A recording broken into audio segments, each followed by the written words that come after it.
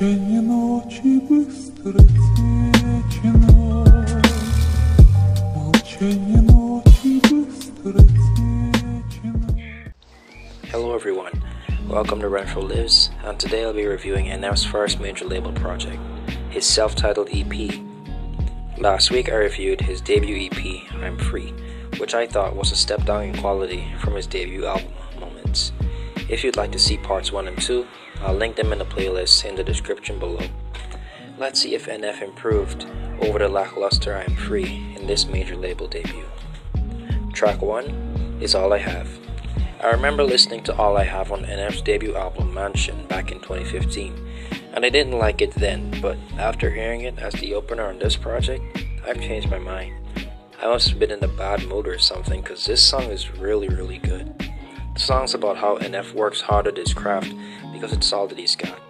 The instrumental on here is a big step up in production quality compared to his previous projects. His lyricism on the song isn't anything stellar, but he delivers it with a lot of energy. Plus, his singing on the hook is great. Overall, a great way to open the project. Track 2 is Wake Up. In the song, NF sends a message to people who are struggling with life, in particular those trying to find true happiness. Wake Up is another showcase of NF's improved singing abilities. The raps are solid as well. Only thing that I'm kinda mixed about is the chorus. I think it's too repetitive and not catchy enough for my taste. But nonetheless, it's still a good song. Track 3 is Hands Up. This one's a braggadocious song where NF brags about his rap skills and hunger for success. I like this song as well. NF's energy and the rock rap sounding instrumental equate to a banger of a track. The only problem I ran into was the noticeable downgrade of the quality of NF's lyrics. Still, third good song in a row.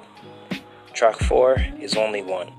In the song, NF raps about a girl who was the only one for him. Now, look, NF singing and rapping on this song is good. For once, the quality of his melodies isn't the problem. The problem with this song is the concept and production. I've never been a fan of NF's softer pop side, and that's exactly what this song is.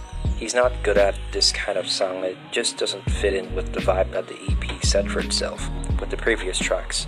So this was a bad one for me. Track number 5 is Thing Called Love. In the song, NF raps and sings about the negative and positive sides of love. I think NF handled the concept of the song well enough. His singing's okay, and he came through again with his raw energy raps to make this another good song. Not one I'd personally go back to, but a good song nonetheless. Final track on the EP is Just Being Me. In the song, NF raps that he'll always be himself in both real life and his music. This was a great way to close out the project. NF delivered mostly strong verses over a slightly different instrumental than what he usually raps over. This one had more of an industrial rock sound to it. Not my favorite, but a great closing track. Now that that's over, let's head into the final consensus.